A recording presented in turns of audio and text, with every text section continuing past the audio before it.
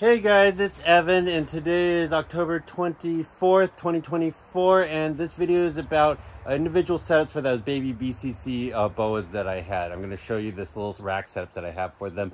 But the first thing I wanted to do, because I wanted to show you guys a little bit more about my life, is we are near peak on fall foliage color here. Look at this.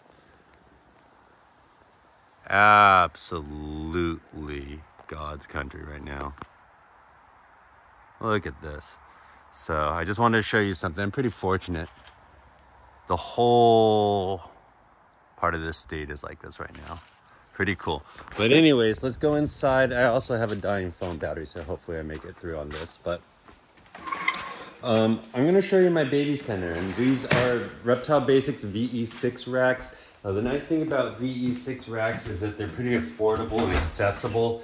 But the other thing about them is they are versatile. So if you come in here, you will see I have a center in here. And these VE6 racks will hold multiple different size tubs. They'll hold this large tub, they'll hold these one across, they'll hold 3 of these small tubs across, and then they'll hold these medium tubs. And for full-size boas, I really think these medium tubs are where you should be starting with. I don't have quite enough of those, so I'm going to be putting a few of these boas into the full-size tubs.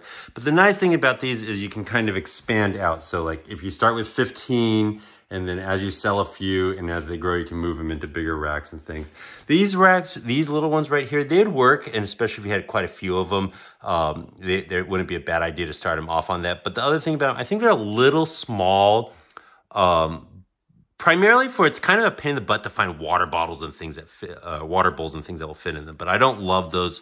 They might be good for certain things or if you really need the space, but I don't tend to use these. So I just tell you that these medium ones is what I'd be buying if you're getting a VE6 rack for baby boas.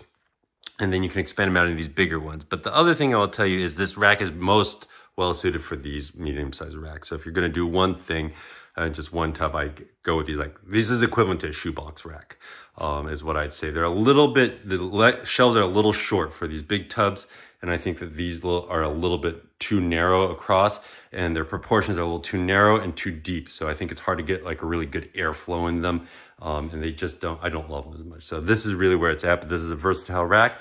Other than that, I set my heat tape at 87. When you got BCC boas, especially when they're babies, you don't really want to be going too crazy with the temperatures. I don't think 90 degrees you should not be setting them at the standard 90 degrees, is which when I started keeping reptiles, 90 was a standard. But so beyond that, I'm just going to show you an individual that I have separated out. Really simple. Water bowl, coconut.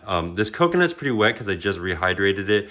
But notice that even though it's dripping at the front, these walls are dry. So this is okay.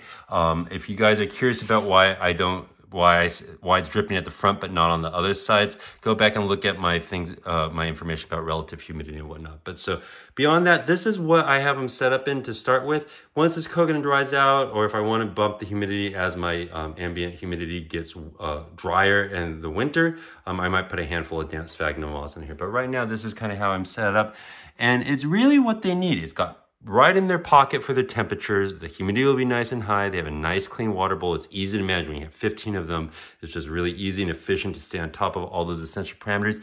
And the other thing is when I start feeding trials here, the nice thing is that it's easy for me to make a nice, non-startling presentation. I'm going to open up, the snake's going to be right there, and I can present to them. I think that a lot of well-meaning people set up very elaborate cages for baby boas, and that's fine and good, and a lot of people can do really well with them. I'm not saying it's wrong, but then it creates these scenarios where it's almost too hard to get them to feed because it's so big, it's hard to make them encounter the feeder, or you have to move a bunch of stuff and you startle the animal before you can even present the prey. So that's just the one thing I'd tell you about the simplicity of this. That's nice. And the last thing I'll tell you is this is just a little tip on how to keep track of feedings on a whole bunch of snakes, either on a litter or I also do this for my normal collection. This is a template for a class attendance roster, like a school attendance roster. I just went on and made this one on Canva off of a template and changed it a little bit. But imagine like a teacher taking roll call. So students' names down here, the dates right here, and they check it off. So that's essentially what I do here is I have numbers 1 through 15 on this litter. First time I attempt to feed, I'll put the date up here. I will write small mouse, which is probably what I will start trying to feed all of these. And then if they accept them, I will circle them. If they don't accept them, I won't circle them. So then it makes an easy grid for me to just look at. And I'm like, oh, this one has no circles and I really need to up my game here or maybe try something else. But that's just how I tell you to do, is a good way to keep track of feedings on a bunch of snakes. Either a litter is to create an attendance roster like this, or I even do this with my collection. I have the names of all my snakes down here, and then I'll just write, you know, small mouse, medium rat, small chick, medium chick, rabbit, and I can go through quickly and count up my totals before I pull my things, and then I write the date up here, and then it becomes a log of when I fed those animals. So that's just pretty easy way to do that. So that's my tips. And then this weekend, when I get some good sunlight in here, I'll go through and make a video that's individual shots of each animal. I'll pull tubs and I'll show each one to you. So if you guys are curious, these will be for sale. A lot of them will be for sale.